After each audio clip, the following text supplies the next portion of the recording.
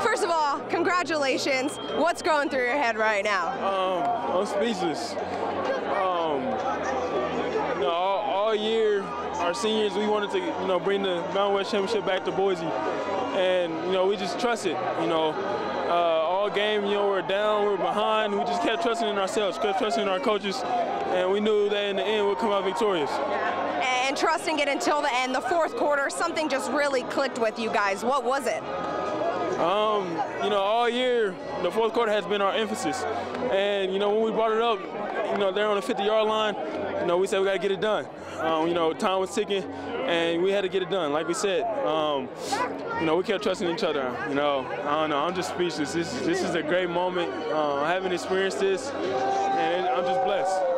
And coming into this program, a two-quarterback system, something that not everybody uses, but you guys made it work. How was that able to get you to this point to where you and Brett are now? Brett and I, we embrace it. At first it was tough. You want to be the guy, you want to be the quarterback out there leading the team. But we sat down in the meeting room and we told them, we told each other we willing to do whatever it takes to get this done. And like I said, bring the Mountain West Championship back to Boise. Brett and I, we've grown together, we learned together, and like I said, we just embraced it this whole time. Great. Thank you very much. Thank you. Congratulations.